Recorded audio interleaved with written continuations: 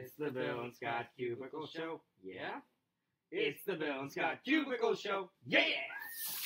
Ooh, here we are. What's going on? I'm Scott. And I'm Bill. And this is The Bill and Scott Cubicle Show. Epi number 64. Excuse me. We are here. What a time to be alive. Oh, man. And what a time for... What? Pop culture news. Oh. Today is a slow, very, very slow day. So let's just jump into it and get to the getting while the getting is getting. Let's wade into it as though we're testing the water. We're going to take it Should we start off with some celebrations? Yes. Let's talk about some celebrations. First, we failed to wish the young gun, Assad Tuck Khalid, a happy first birthday yesterday. He turned 1 yesterday. Tuck. His middle name was Tuck. You know, they get tucked in the bed. So here's DJ Khaled's son, Assad. In his first year of life, right? He's already been the executive producer of the platinum-selling album Grateful.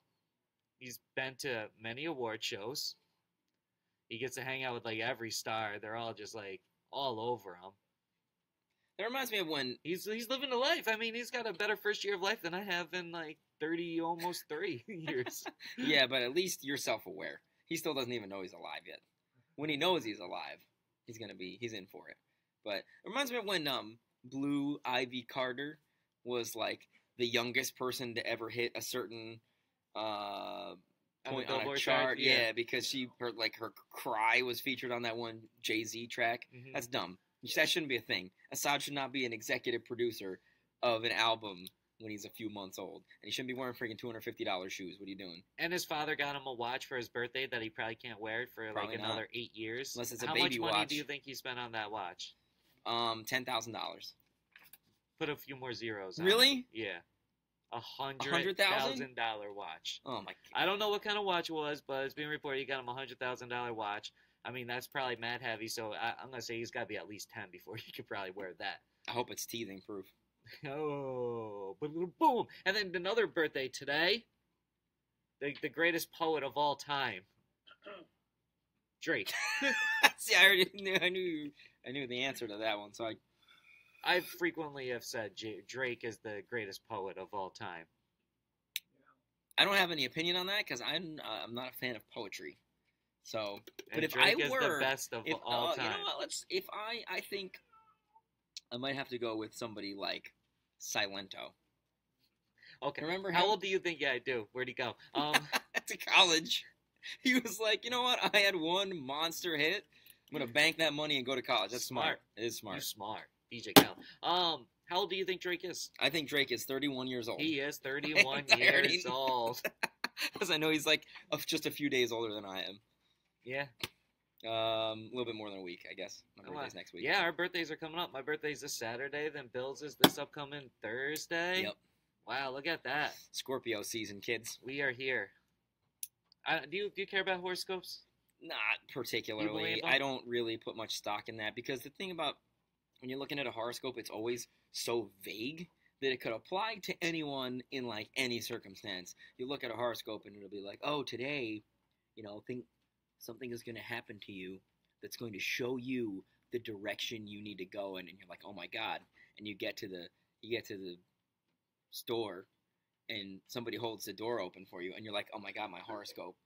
They're showing me the direction that I need to go. You believe horoscopes or fortune cookie fortunes more? Fortune cookie fortunes for sure. Because you get to eat them too. Like, it's delicious, those cookies. We'll say that.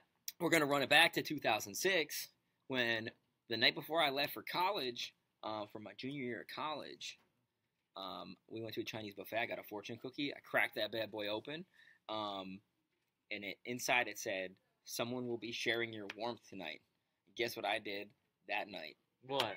I kissed a girl for the first time at the ripe old age of 19. So it's true. Proud young man here. Shout out those fortune cookies. Send a box over so we can start opening them. Yeah. I got started young. Pimp Daddy Billy. So speaking of 2006. Yes. See, thank you. I'm glad you did that segue. This is a momentous day in history. 11 years ago today. The greatest album of all time was released. That's what he says.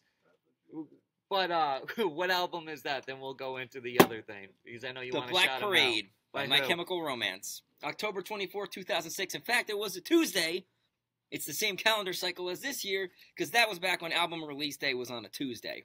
And what other 2 albums came out on that day? All right, so the main one. No, before the main one, just to throw him out there, his name. The singer. John Legend? Yes, John Legend released an album on that day. But what's the main one that came out? The main one, Taylor Swift's debut album. Wow. Now, we got to be careful here because this is everybody's darling Taylor Swift. Yeah. But her first album came out October 24, 2006 and sold 40,000 copies in its first week. And then, if you fast forward like 12 years when she puts out her last album, 1989 and 2014. 8 years. Yeah. 12 years would be next year. Yeah, did I say 12 years? Mm-hmm. Well, either way, you get what I'm saying. So you fast forward to her latest album, that sells like 1.28 million copies. So think about that first growth in like about less than a decade. She's in 8 years. She was able to shoot. I should have done the math on this. Hold on. Buy me some time real quick while I pull up my calculator. And while he's doing So the math and everything, we're also going to get into how many bedrooms Taylor Swift has because I guess that's a That's news 32. story. 30. That can't be right. 32. What are you trying to do? You trying to figure out the percentage? Yeah. It's no, like it is. That's 30. It's an improvement of 32 times better. So basically 32. yeah. So Yeah, 1.28 million divided by 40,000 is 32. okay. That's the answer. There you go. There's your math. And what's this thing going on with Taylor Swift and bedrooms? Why are All people right, talking so- about her bedroom? E! Online decided it would be a good idea to put together like a breakdown of her property holdings. She's worth $280 million. That's it.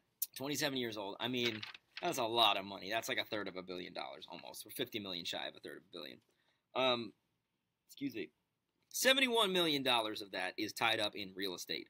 So that means her other assets are worth like $210-ish million. Either that or she just has a ton of cash in the bank. Obviously, he's prepared with his math and adding and subtracting Right. and dividing and multiplication now, but not a few seconds ago. Well, I didn't think there's of it. Jacob. So she owns 7 residencies all across the country. So they calculated that she has 46,864 total square feet at her disposal, with 39 bedrooms, 43.5 bathrooms, 21 fireplaces, 5 pools, 5 bars, 2 tennis courts, and 1 ocean view at her vacation home in Rhode Island. All right, so I got 3 takeaways from all that what you just said. Number 1, do you think she's actually slept in every single bedroom? Oh, dang, 43. I don't know. That's a good question. Number 2, do you think she's used every single one of her bathrooms properly? I would hope so. Because when you got that many, you got to christen them all. Right? You know, like that's the first thing. The first time you take a poop in a new bathroom, it's like, that's the crowning moment. And number 3, she only has 1 beachfront.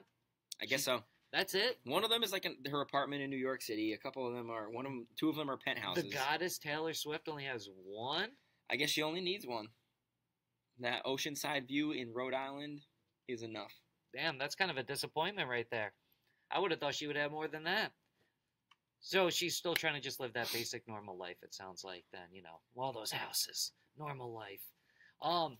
And then the big other controversy lately has been the NFL and the Super Bowl and all The that halftime show. going on with the halftime show. We told you yesterday that Justin Timberlake was announced as the performer at this year's halftime show, and a lot of people have been, speculating that Janet Jackson has been banned forever. She'll never be able to perform with the NFL again.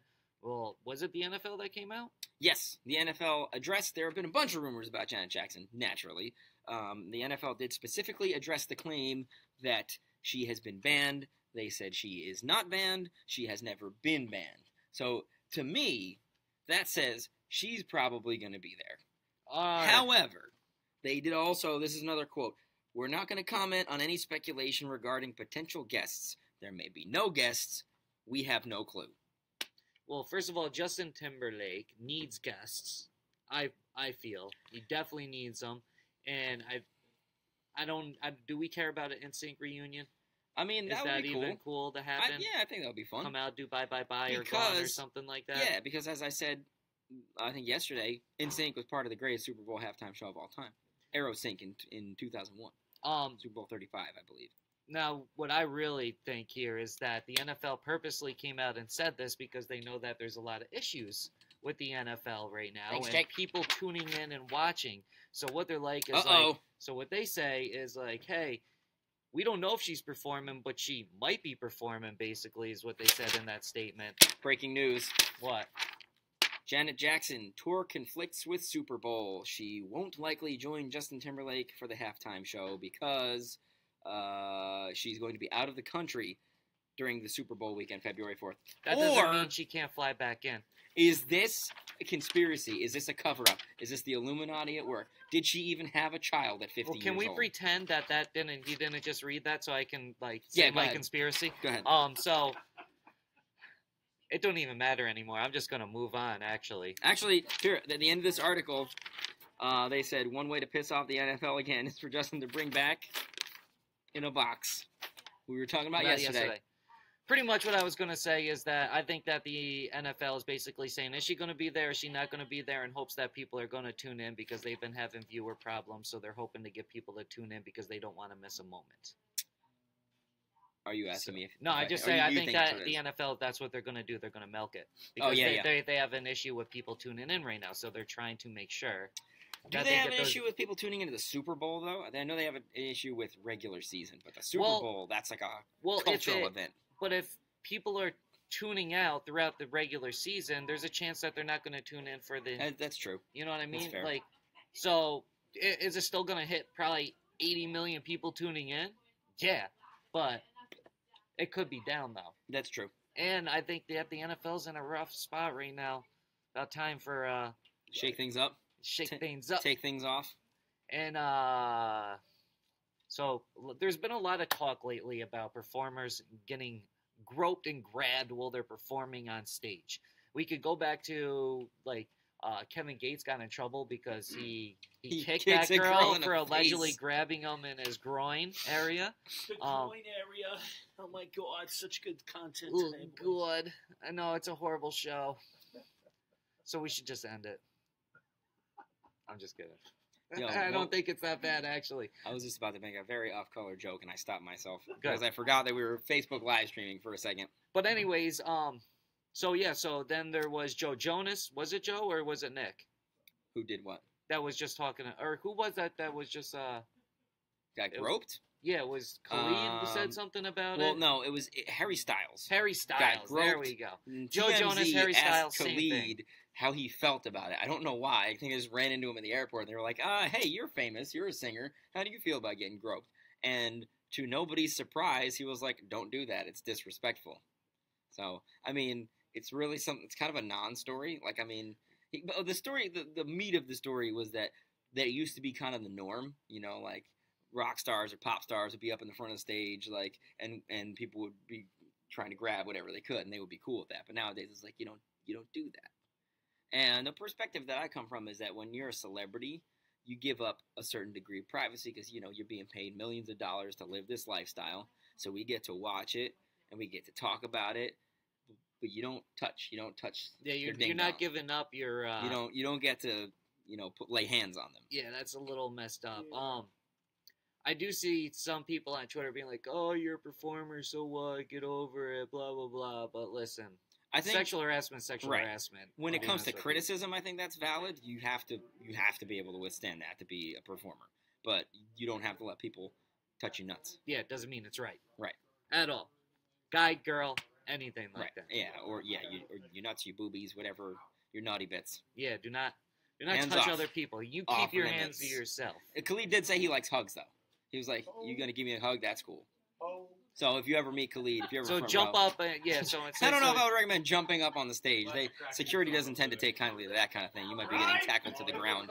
Oh wow! I think a meeting just got loud in here. All it sounds like there's a lot more energy in the office than there was. This is exactly what the show was lacking before. Some energy. Yeah. But it wasn't the greatest day of news stories. We even told you that in the beginning. We started with birthdays.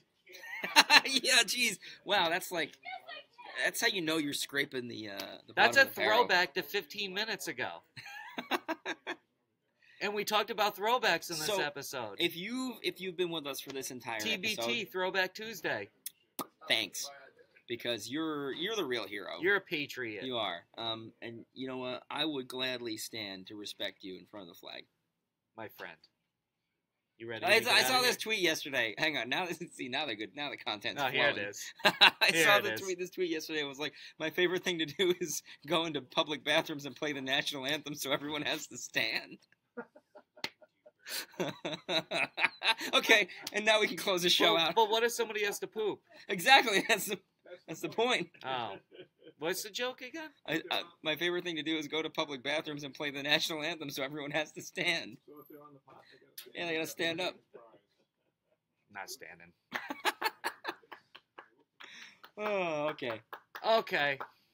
You ready? Yeah, tomorrow. All right, so we're here Monday through Thursday, 10:30 Eastern time. Hopefully there's some topics. Hopefully somebody gets arrested or somebody breaks into something. Something happens. Just let something happen out there. Somebody falls off a stage. Like, somebody accuses something of somebody. Just let something happen today. Something will happen in like the next 15, 20 minutes. Oh, my God. And we'll be like, why didn't this happen 15, 20 minutes Thank God ago? I got like 20 giveaways this afternoon. For real. All right, so 10:30 Eastern time, because that's the only time zone that matters. So if you're not in this time zone, thanks for watching, but also suck it because your time zone sucks. we're going to have to get our PR person to clean that one up tomorrow. Okay, bye. 1 Cubicle Show. Cubicle Show. Cubicle Show. Cubicle Show! That's what I'm talking about, boy! Bill and Scott Cubicle Show. Yeah? Bill and Scott Cubicle Show. Yeah! Bill and Scott Cubicle Show. It's the Bill and Scott Cubicle Show. It's the Bill and Scott Cubicle Show. It's the Bill and Scott Cubicle Show. Cubicle Show.